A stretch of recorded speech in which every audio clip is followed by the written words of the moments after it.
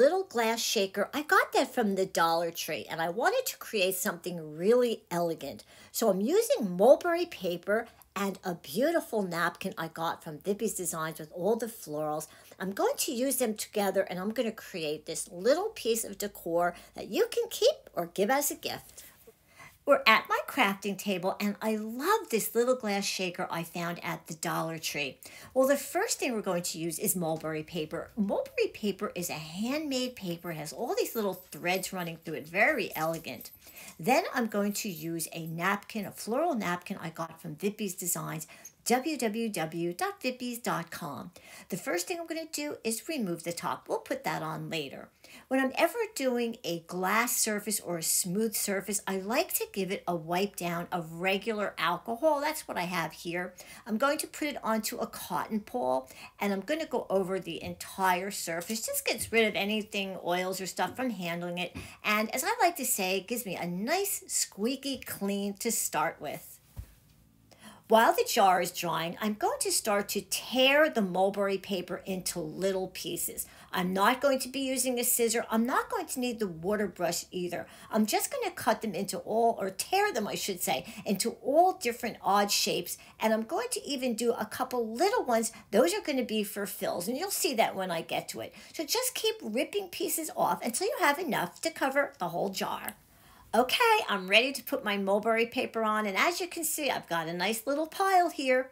All right, I'm going to position it inside a rice basket. Yes, there's rice under there. I can put it exactly the way I want, and it's not going to roll off the table. I'm going to be using matte Mod Podge. That's the little container. I have big containers, so I put them into little containers. And this is some water. I'm going to be using a little bit of water with this as well. I'm going to position the little shaker right in the basket, and I'm going to start from the top down. I'm going to avoid those little threads. That's where the top goes on. So I'm going to dip my brush into water and I'm going to tap most of it out, and then I'm going to go into the glue. I'm applying it onto the glass, and I'm going to put enough on so I can do, say, 2 pieces. I can pick any of those and I can put them right there at the top, the one piece. And as you can see, I'm touching it with my fingers because mulberry paper is much more durable than a napkin. So it kind of makes it perfect for beginners. You don't have to worry about it tearing.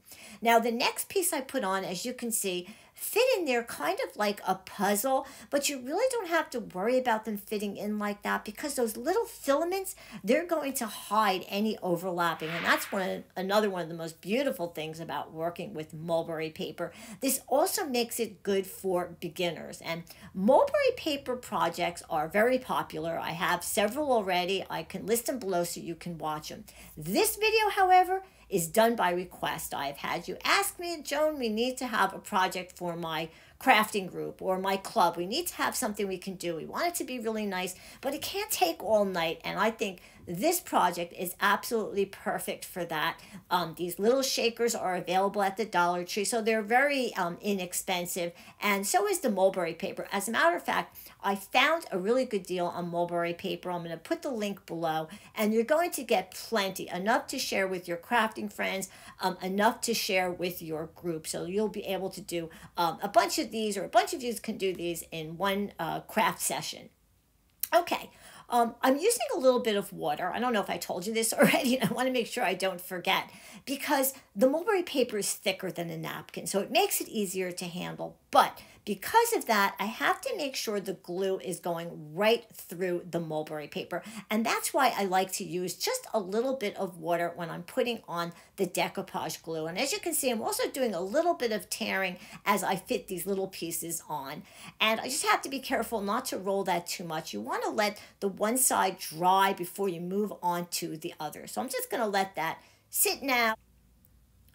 Okay, it's all dry except for this little section in the back, which I'm going to do now. And I want to tell you that it's very important that each section dries before you move on to the next, because If it's still wet or sticky, it's going to stick to whatever's underneath. So that's very important that you let each section dry.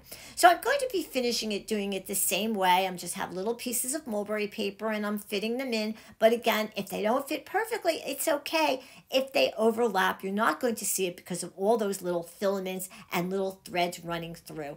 That is so pretty. I love how this looks. You almost don't have to even do anything else. It looks like cracked glass, right? All right, let's let that dry. Here's a great hint. When you're done doing the mulberry paper on your glass jar, put a flameless candle inside. And remember, I tore all those little pieces. I can see exactly the spaces that are missing mulberry paper, and it's such an easy fix.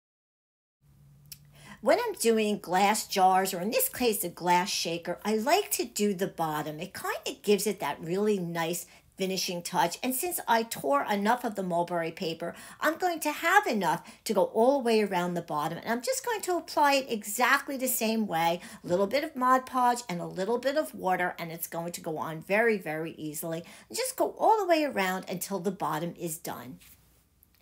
All right, so my jar is all dry, and I want to point out that mulberry paper is handmade, and it has all these little fuzzies, and that's where I need to use Mod Podge and water again. I'm going to coat the entire surface of the little glass shaker, and it's going to smooth down all of those little fuzzies, as I like to call them, and once it's dry, it's going to be ready for me to apply the napkin, which is my next step. I love this part because now the jar, the little shaker, is going to really come together. So I picked out this beautiful napkin from Vippy's Designs. They have so many beautiful florals. It was hard to pick. www.vippys.com if you want to see what they have. Now, when I open this napkin up, you're going to see that all 4 panels are printed, but I'm only going to need one to go all the way around my little shaker. So the first thing we want to do is separate the napkin. With napkins, only the top ply is printed, and that's the one we use with decoupage. So we're going to remove those back unprinted layers. I put a little glue on my fingers up there in the corner, and those back layers came right off. All right, I opened up the napkin, and now I'm just going to cut away 1 square. So because I'm only going to be using 1 square, I have 3 more to do 3 more projects, or 3 more of my little shakers. I'm going to put the napkin on not in one big piece, but in lots of little pieces, so it's going to blend into the mulberry paper. Oops. And I'm going to be using my water brush. There's a tube of water. The water feeds into the brush, and I'm able to trace all the way around the images that I want to use, and that's what happens when the top is not on. Okay, so I'm going to use my brush, and the water's coming out, and it's weakening the napkin. I'm able to tear the little pieces off, and what I'm getting is a nice soft deckled edge that's going to blend into the mulberry paper. I love this water brush. You could use a regular brush dipped into water, but I'll tell you, if you are in a hurry or you like doing things quickly like I do, then water brush is the thing to have. And look how cute and pretty those are, and they're going to blend in so nicely. I put the link for the water brush below if you think that this is something that you have to have. I know I did. Anyway, we're going to start to put the little pieces of napkin on. So I'm going to position my little shaker inside that rice basket. It's going to hold it into place while I put my first piece on, which is this beautiful morning glories. I love this. I have morning glories in my yard, and I love them. So we're going to use just Mod Podge and no water this time. So I'm going to dip my brush into the Mod Podge. And I'm going to start to go right on top of the mulberry paper. And I'm going to make sure there's enough that's going to go underneath the napkin. And I'm going to start to smooth down the edges of the napkin. I'm going to make sure, again, I'm going to tuck that glue under there because I want to make sure it's completely covered. And I don't know if you notice yet, but you will as I move along, how the edges of the napkin are truly blending right into the mulberry paper. And another thing, I'm not sure you noticed this yet, but I'm moving on to the next piece, and I'm not going to be using saran wrap because I don't have to worry about wrinkles. I could put the next piece on, smooth it down with my brush, and if there are wrinkles, like so far there aren't any wrinkles, you're not going to see them. So when I decided to do this jar, I'm kind of going for like a wildflower look. So that's why I'm doing all different ones. Like that one is really a cute flower, a little bit different than the other ones I put on, but I really like it. And that's what makes doing a project like this so much fun. Look how pretty they are. All right, let's let that dry.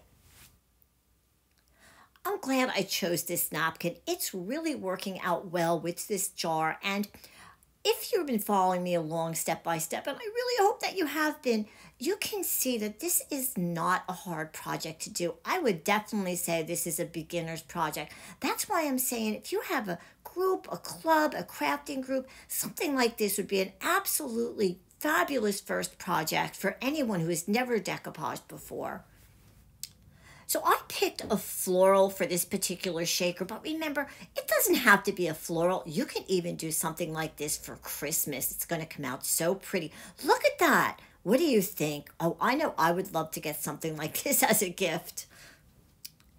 I think this next step is a nice finishing touch. I have this really pretty spring green that looks absolutely fabulous on the white mulberry paper. So this is a natural sponge, and all I'm doing is I'm pouncing it all the way around the bottom.